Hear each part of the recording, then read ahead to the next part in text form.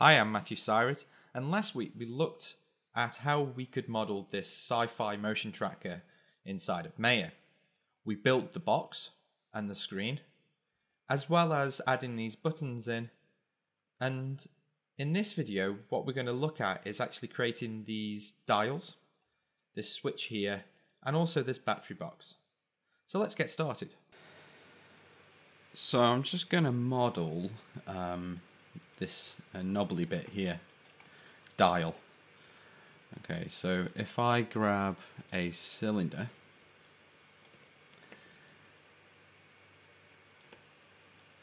now the thing with this was it was to be also, I didn't want to just completely copy off this here. So sorry, not that one, the alien isolation one. So I did make some changes, like these buttons, like these knobbly knobs here. Knobbly knobs. Never mind. Dials, man, not knobbly knobs. Anyway, so let's have a quick look at this one. So you can see I've got my cylinder. So let's make the actual cylinder bit first. And what I'm going to do is press Control, two face. I'm just going to extrude this, then extrude down. Then we'll grab the edges and go bevel. I'm going to put this to about 0.3. I don't want too much. Now if I take the wireframe off, you can see it's just kind of softening that edge a little bit. Now for these bits, all I did is if I just grab a square,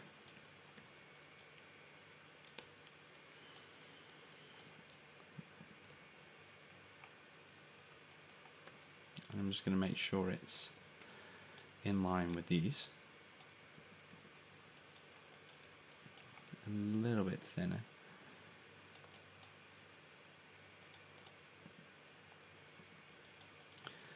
And get rid of the face and just bring these in a little bit here.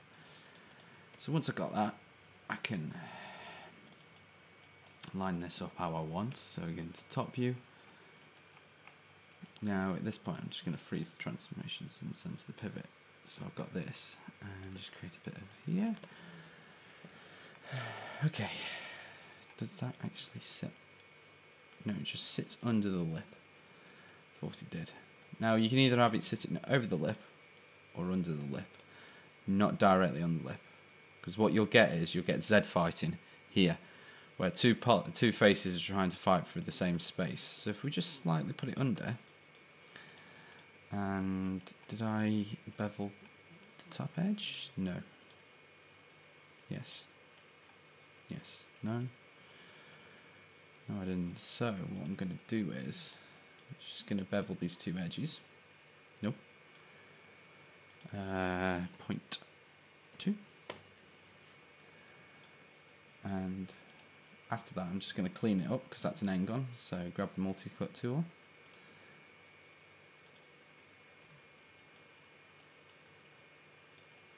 That's not it. So let me just delete that by pressing delete. There you go. Now, we don't have to fix the bottom one because we're just going to delete it because you're not going to see it. And it's the same with the bottom of this as well. So if I grab the faces and go delete.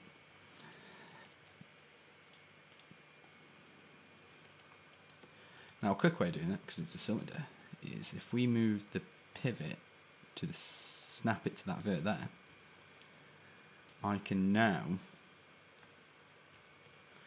press Control D and hold J, and I can snap rotate this in.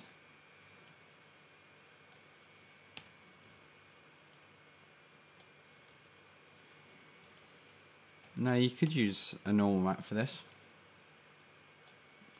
I went with actual geometry.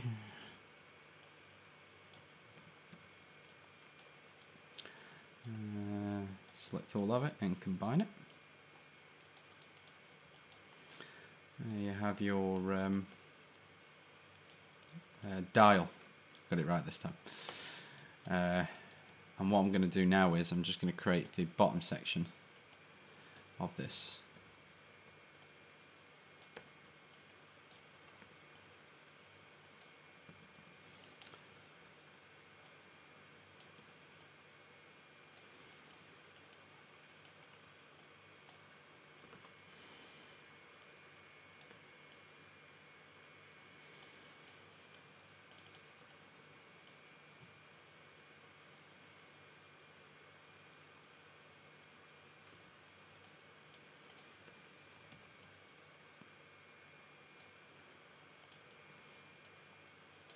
Now, the reason why I've just gone and selected those, I hold Control to get to these this menu.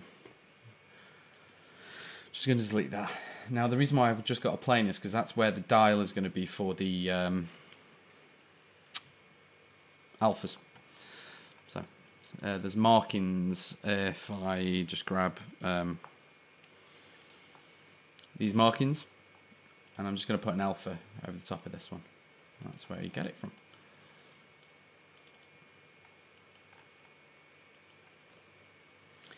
Again, probably a 0.3 bevel. Just going to combine these together.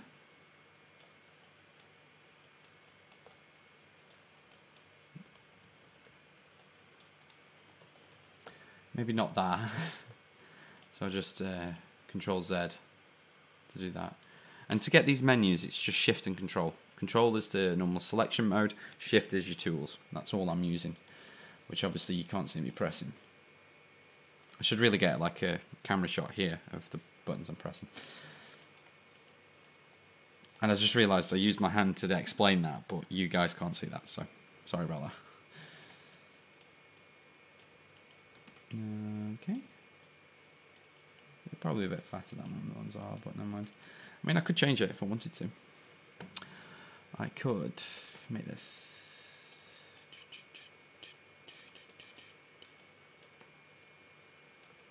smaller. I'm going to keep it there. That's two.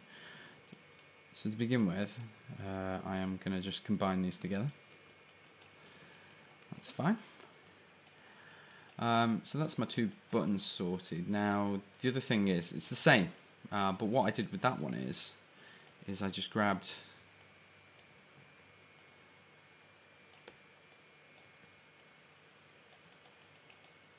and what I did, two faces, extrude, and then what I did was extrude.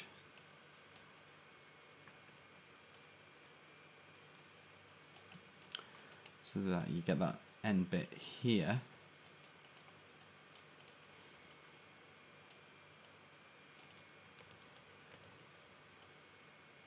I'm just going to extend this out a bit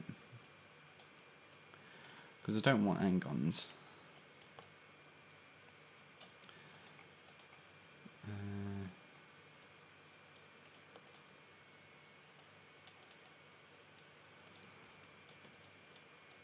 I'm going to delete the inner faces because, again, not going to need that.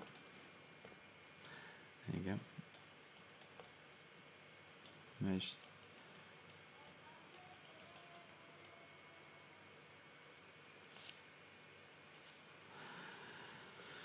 Going to straighten this out. Hold J, snap rotate that.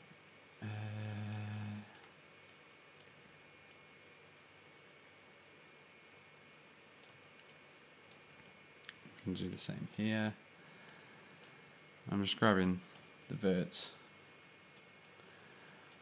I'm going to do that on here as well.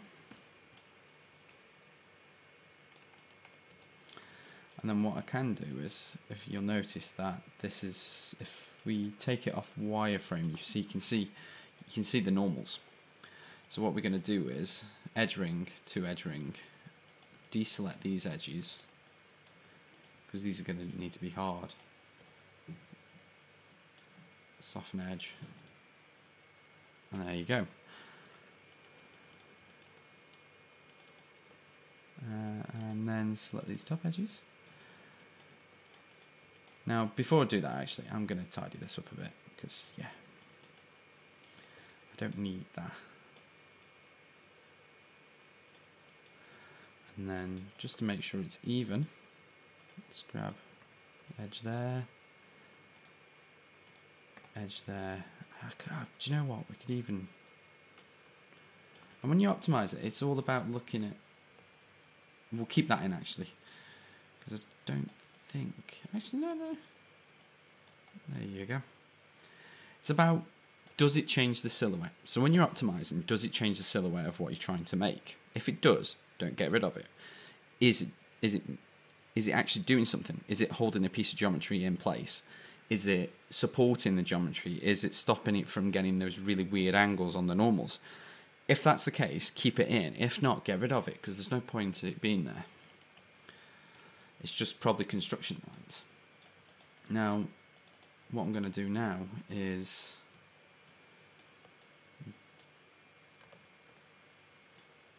bevel it. That's a weird one. Hello. Yep, there you go. I had an edge. I had a vert not merged.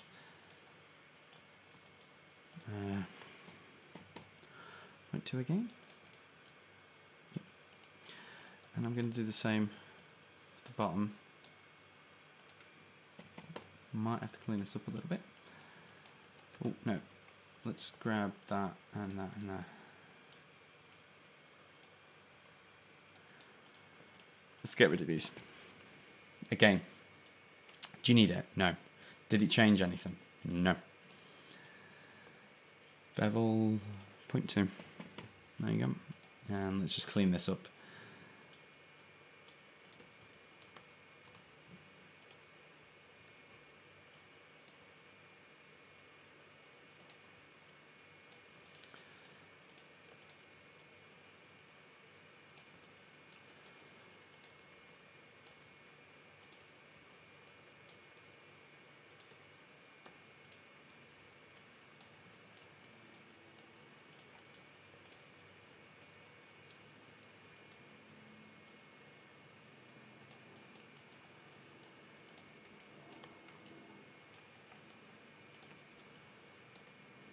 It's all about practice. This is like figuring out what needs to go where and that sort of stuff. And it's like that. You saw the strain on it, so we don't want to do that.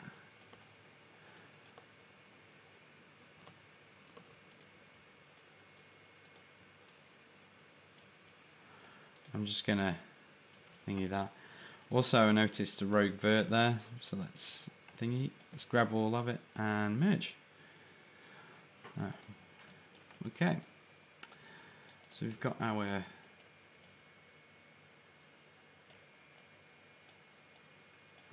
and these are a bit too big, I think, so let's dumb them down a bit, and I can just delete that. Okay, so I've got my control panels, that sort of stuff. Mine's a bit bigger, but oh. Now, one thing I did notice with this one is this bit here is, and it was pointed out to me by one of my colleagues actually as well. It's like dead flimsy. So if I'd had time, I would have changed it. And I'm going to change it on this one. We're going to have a flick switch instead of like a big like stick thing. So once I've put the -1, what I'll do is combine them both together. Hello, combine. There we go. Grab the verts, merge. Always Control Delete. If you don't, it'll leave the verts. And if you're struggling with this, go and visit my introductory series to Maya on this channel, and it will help you. Click the edge. Bevel. Probably a 0.4 this time. Okay. But as you can see on the original, it's got this click pin, and even on the this here, you can see that it's like thingy, but I think it's quite flimsy. So what I'm going to do is I'm going to make a different switch. So again, I'm just going to grab a square. Now a lot of this detail could be baked, like this definitely could be baked, depending on whether the player is going to interact with it or not. If the player wasn't going to interact with it, it was just on the arm. There was no like button pressing. Perfectly understandable to bake that detail in. Same with the dials as well, but the idea was the player actually interacted with this, so you want the geometry there to be able to animate it. I'm just going to create this box.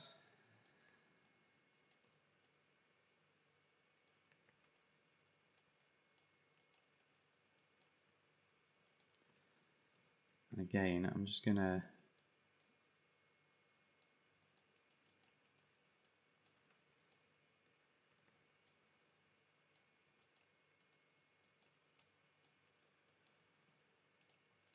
use Boolean. Some people don't like using Boolean. It all depends. There's still cleanup. And I think that's why some people don't like it, is that there's still cleanup once you make something. But everything that you make, you're going to need to clean up. Like, there's nothing comes out perfect straight off the bat. I'm just going to make this bigger. Like that. And then I'm going to use the multi-cut tool as well.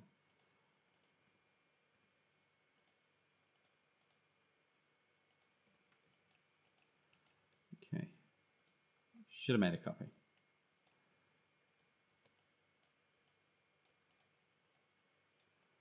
I do apologise if this is going really quick, but I am...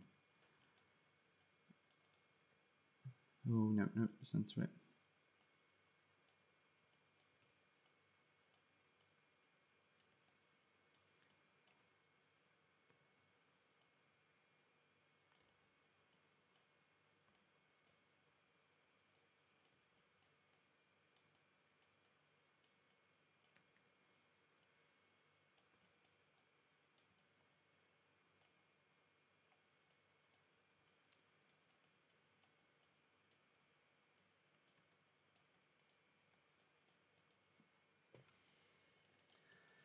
Just going to get rid of that, and then again add this kind of bevel in there.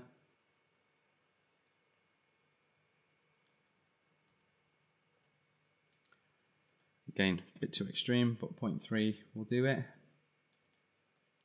And if you were to bake this, you would need bevels in there, because you can't bake on a 90-degree angle because you can't see it. That's just generally. Like, I have students sometimes who say, why can't I see like anything on the normal map? And it's like, have you put a bevel in there? Because technically you're just baking straight down and you can't see it. And it's like, oh, okay. I don't know why I'm beveling that yet. Because I'm talking about beveling. Anyway, let's...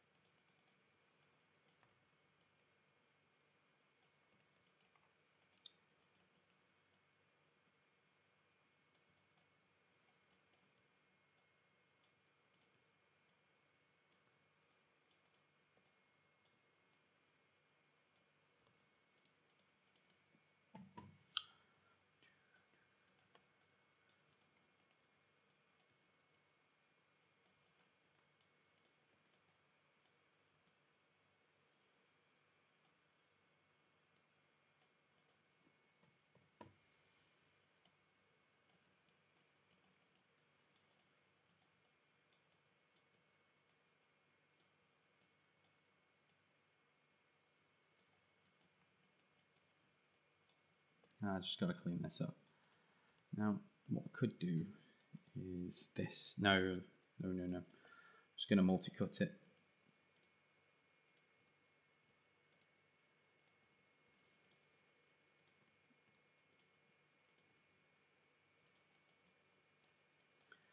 Now, I could just do it all the way around, but what I'm going to do is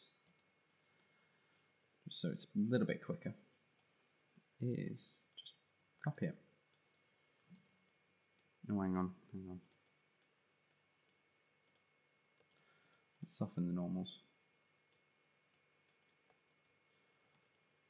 Let's flip it.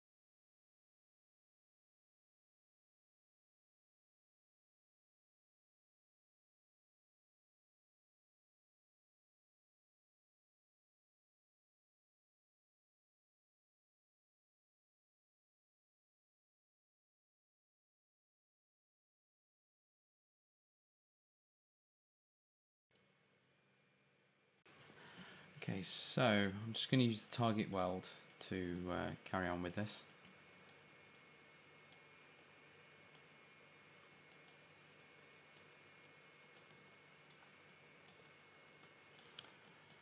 Okay. Let's bring this in a bit.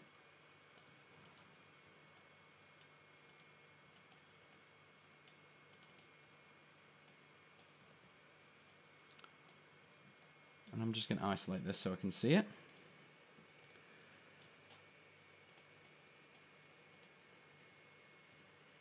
Okay.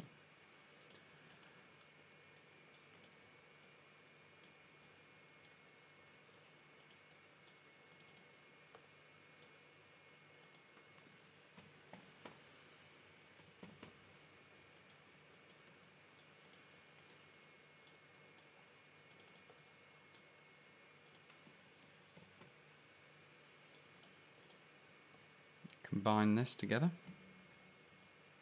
I'm just going to make it slightly bigger. There you go. And then what I'm going to do is just delete this face, combine this together.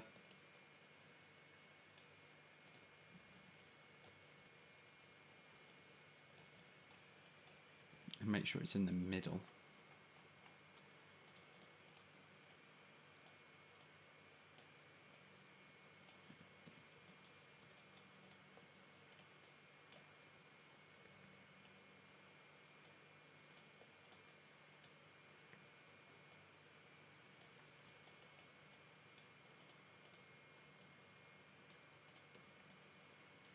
Don't know why I just extruded that, never mind. Ignore that.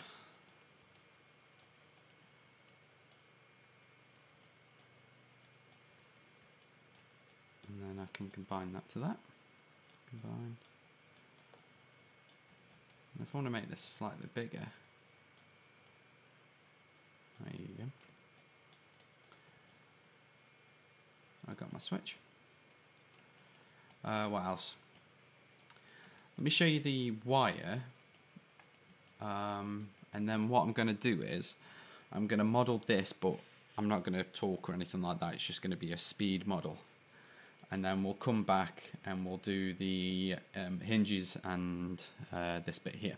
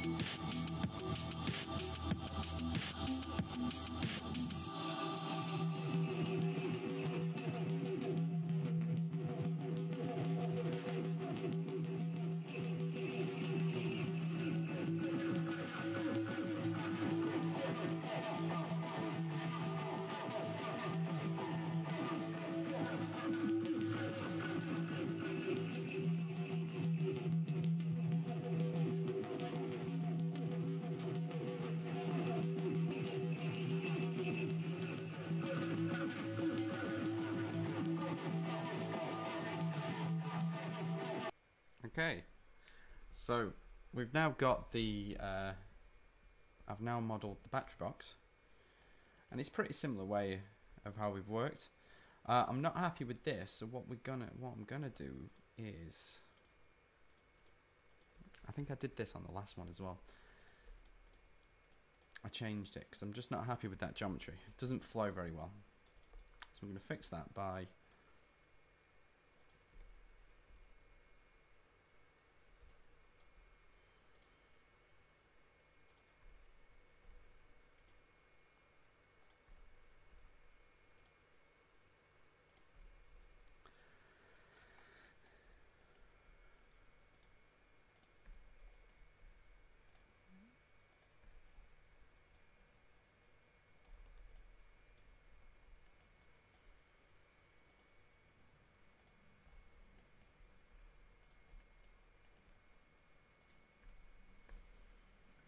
and there you go. Geometry is a little bit better that way. Okay, so I got my battery box and all that. I've kind of modelled quite a lot of it. The next thing I'm going to model is this bit here to show you how I just do the cylinder stuff. And then I'll show you the wire. And then the rest of it, just use what I've already been using. So I'm going to wrap this video up here. In the next video, we're going to look at how I modelled the cylinder as well as the cable. And we're also going to start to UV this prop. So see you next week.